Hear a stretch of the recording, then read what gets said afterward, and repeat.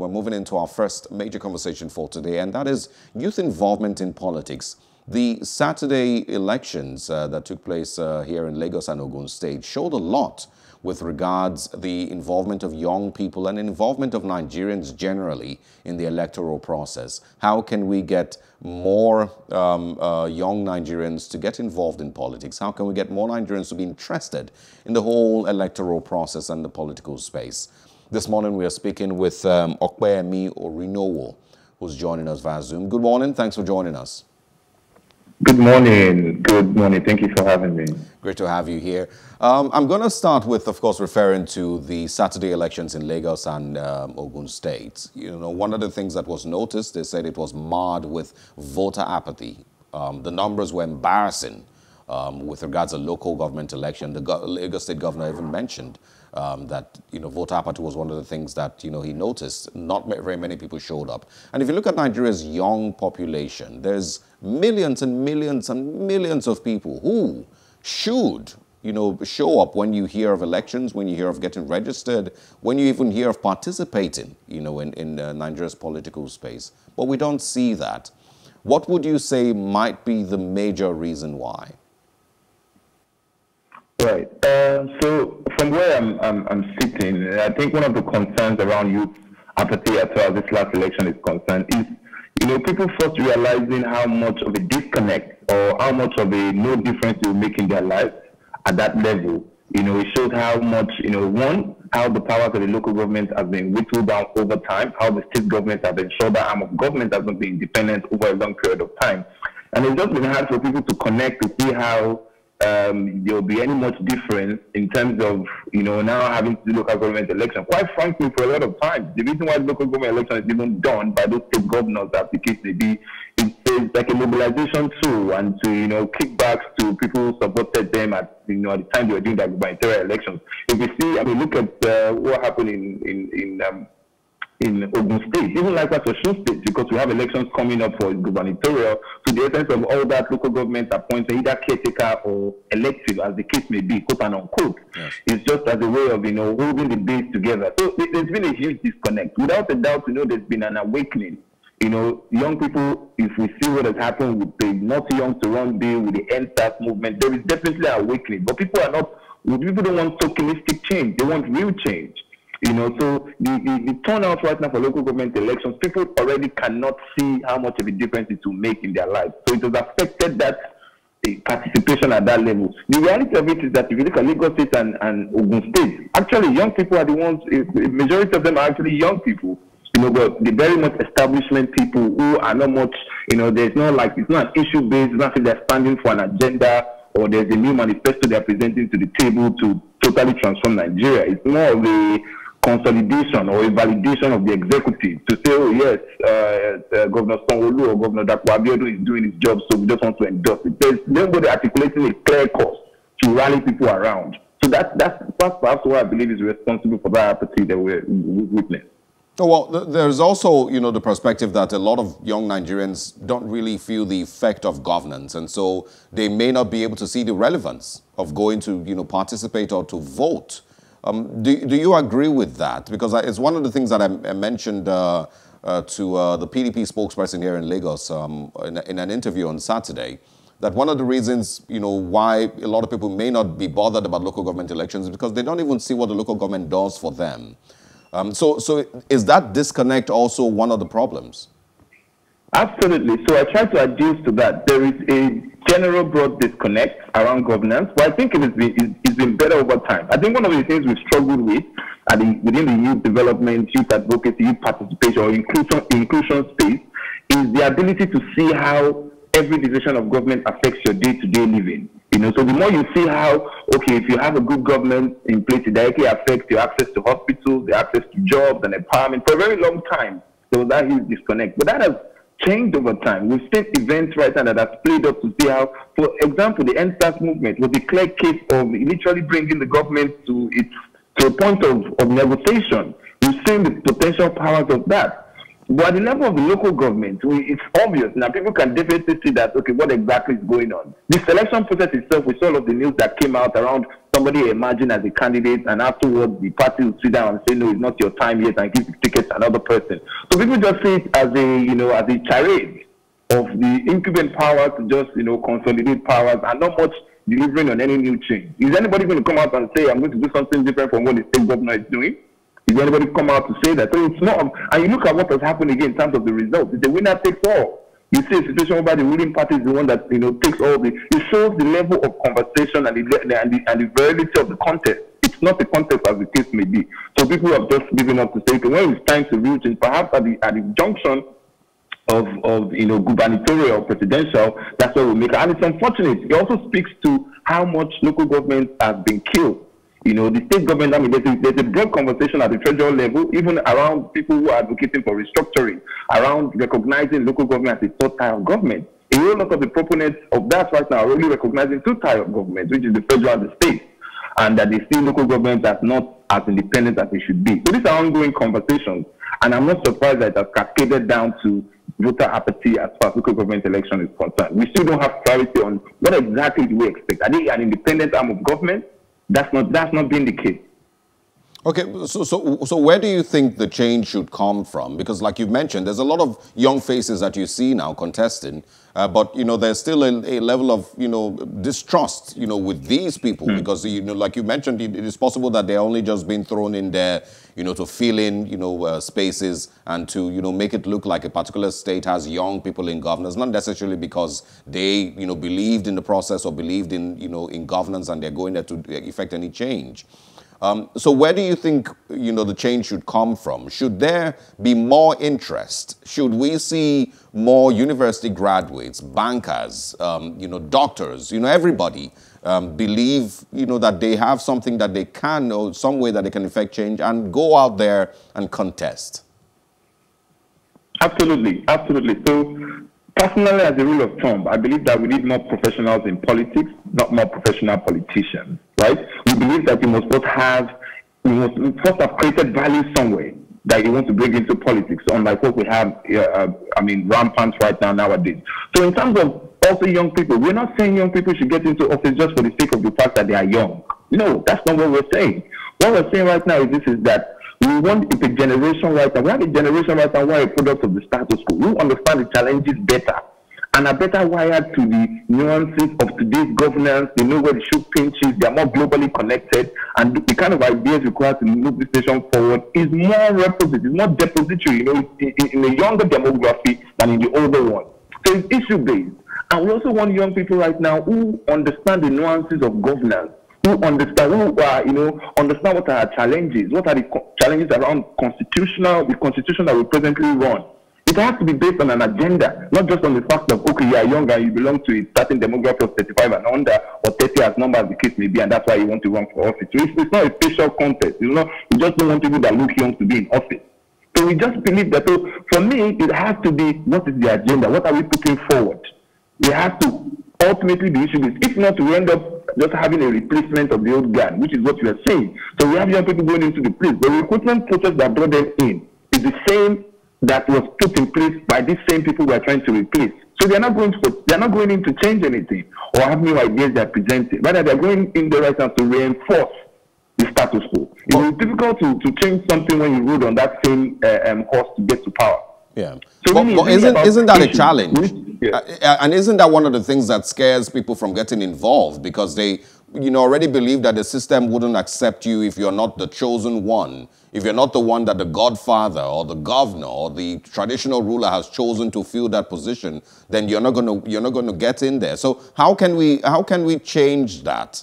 How can a Kunle, who has, been a doctor for the last, couple of years and believes in his local government, wants to effect change, how can he believe in, his, political party and understand that if he is able to generate enough popularity amongst, his peers and among the society, he will win, instead of waiting to be anointed by a godfather? Right. So it's not as easy, there's a popular saying now, it has become very rampant, that power is not served a la carte, right? So there's a need right now to get your numbers right. First, I said create value. If there's anything that we've seen over time, is that it's a power for young people to organize, for us to organize ourselves. At the end of the day, politics is a game of numbers, right? You must have the numbers.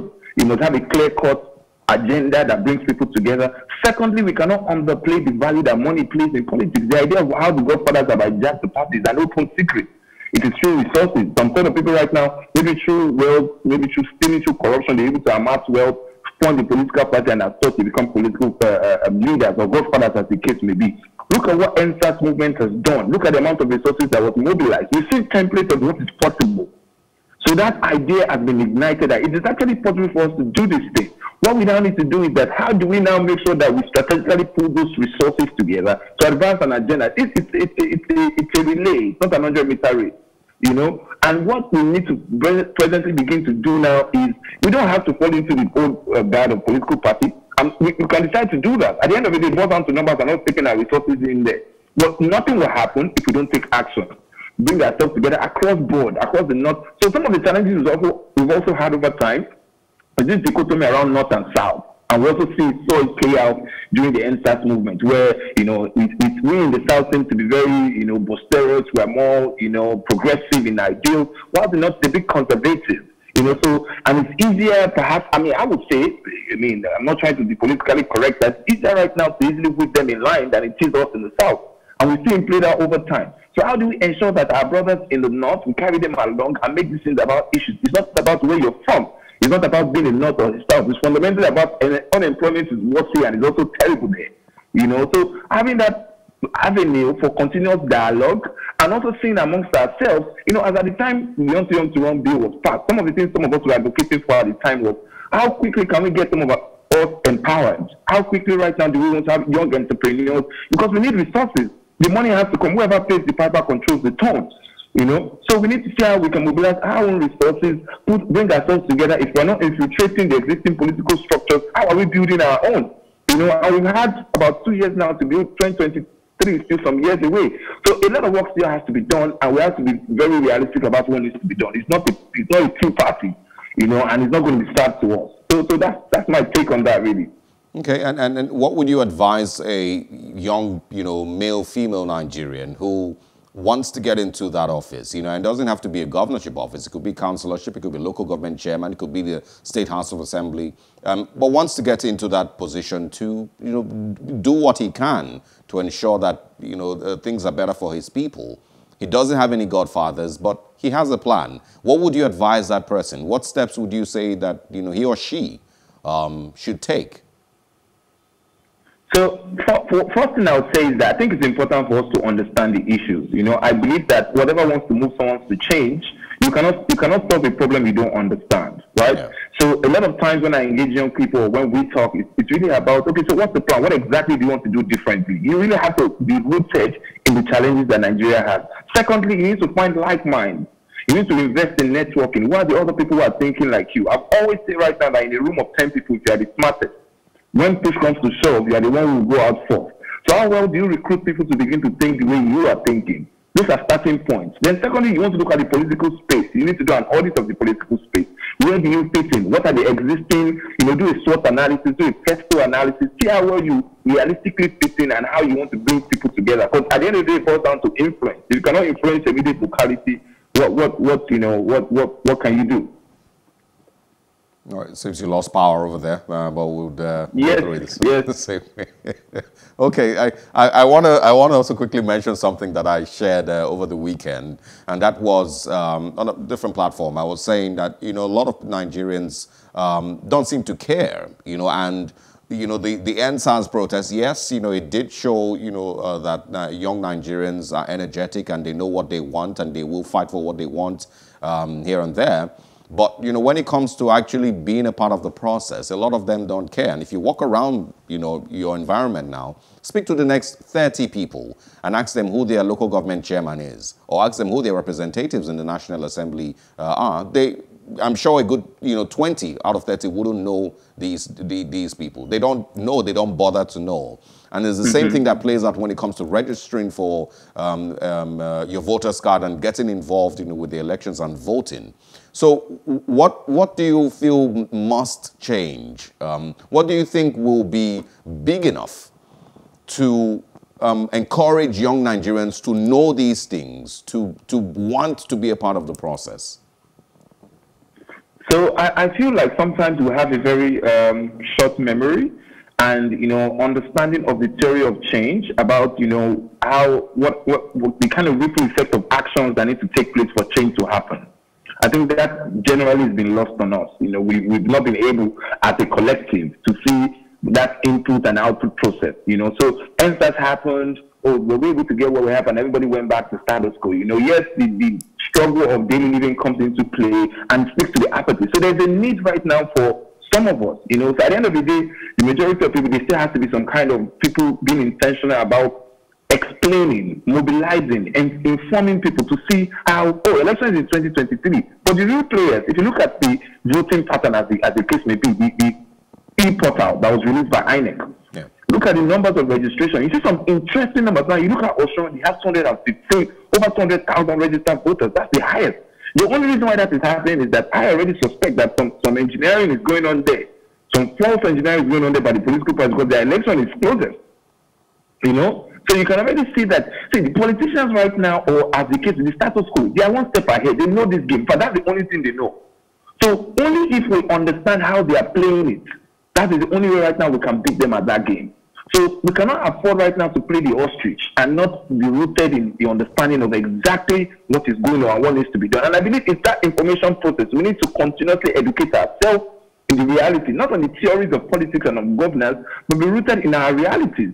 And the number one reality is even that the disconnect amongst us as young people, we're not the same thing. The level of enlightenment is not the same.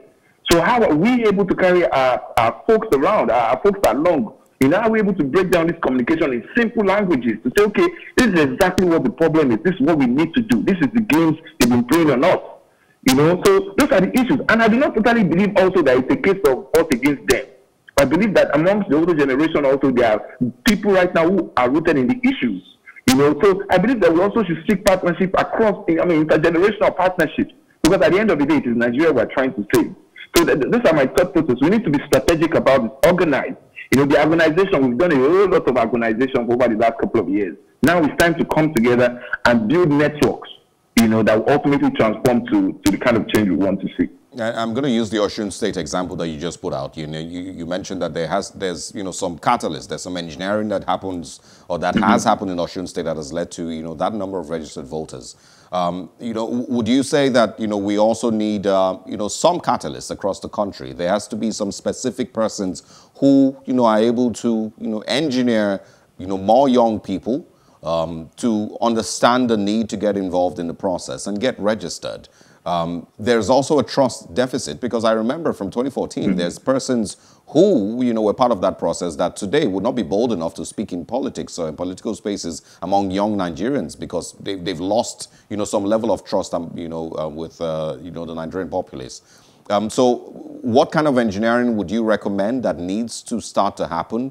Do you think that there needs to be leaders in different spheres here and there that should be able to pull people together and, get young people to, get involved?